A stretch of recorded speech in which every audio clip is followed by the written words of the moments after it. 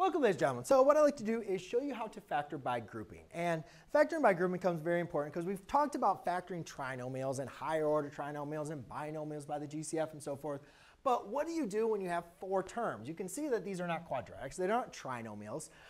So we can't just factor them to how we've factored before. But we have another technique when we have four terms that I always want you to look for when you have four terms, regardless of always factoring out the GCF. That's something we always want to look for. But factoring by grouping is a very, very important factoring technique that's going to help us factor each one of these polynomials. So basically, by grouping, what it basically is telling us is we're going to group the first two terms and then group the last two terms. And then basically what we're going to do is we're going to look at those two terms and try to factor out the GCF. So if you look at x cubed minus, or first of all, let's look at the GCF of all of them. Do they all share anything in common? No. So therefore, I go into grouping.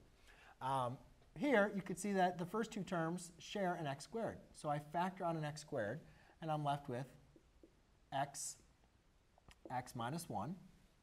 And then out of these two, you can see that they both share a positive 3. So I factor out a positive 3. Then you can see inside the parentheses, by doing that, I have a common x minus 1. Well, that's common between these two terms, which are separated by addition. So I can factor that out again. And by factoring that out, I get x minus 1. And what I'm left over with is an x squared plus 3. And that's going to be my other factor. And now I have rewritten my polynomial as a product of two factors. And therefore, you can say it's factored. In the next example, there's a couple different ways you could do this. You can see that they share a factor x. So the first thing I'm going to want to do is factor out an x. So therefore, I'm left with x cubed minus 2x squared plus x minus 2. Again, then I go into my factoring. There's nothing else I can factor out. So I group my first two terms, group my last two terms. My first two terms, you could say, they share a x squared. So I'm going to use a bracket here. And so I'm going to factor out an x squared. And therefore, by factoring x squared, I'm left with an x minus a 2. Now, in this case, you could see, well, what are they? X minus 2, that doesn't share anything, right? But again, I want to make this the same as this x minus 2. So I need to factor something out so I can have x minus 2 in parentheses. So what I can factor out is a positive 1. Because what is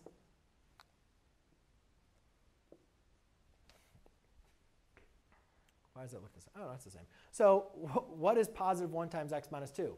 X minus 2. But by factoring out, now I have binomials x minus 2 that are in common that I can now factor out. So by factoring that out, I'm left with x minus 2 times x squared plus 1. And I don't really need to write the parentheses in there. I can just write it as x times x minus 2 times x squared plus 1.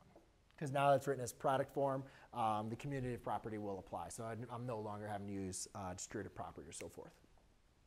OK, so in here, you can see that I'm trying to see if there's any common terms I can factor. Well, these are even, and 5 is not. So therefore, I can't factor out a 2 or any other term.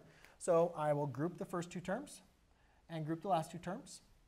Now I want to see what I can factor out here. And you can see I can factor out a 2x squared. By factoring out a 2x squared, I'm left with a 2x plus 1. And then for the negative 10x minus 5, you can see that they factor out, I can factor out a negative 5. Now again, you don't just want to factor out 5, but we want to factor out a negative because you can see the difference between these two is negative. And we want the difference to be the same for it to be positive. So I'm going to want to factor out a negative 5. And when I do that, I'm going to get a 2x plus 1. And again, the goal of factoring by grouping is to factor out the GCF. So therefore, you have the same term in the parentheses again, so you can factor it out one more time. By doing that, I get 2x plus 1 times 2x squared minus 5. OK? All right, last but not least, ladies and gentlemen, now this one I'm going to do a little bit different. I'm not going to factor out the x squared, which you definitely easily could. There's not a problem with that. But I'm just going to show you that it's OK if you do that at a later point as well. So in this case, you can see what do they share in common. Now they factor out an x to the 4th. And a 3. So I could factor out a 3x to the 4th. And by doing that, I'm going to be left with x plus 3. And then over here, I can factor out a x squared by factoring out a positive x squared. Again, I'm going to be left with a x plus 3. Now you can see the green x plus 3s is common, so I can factor that out. and I'm left with a 3x to the 4th plus x squared. Which again, you could factor out an x squared from there, which is what we would have originally factored out anyways, right? So you can see how it wouldn't really have changed your answer. Typically, we like to practice GCF, factoring out the GCF, but again, if you forget or you don't notice it, it's okay. But that's how you factor a polynomial using grouping. Thanks.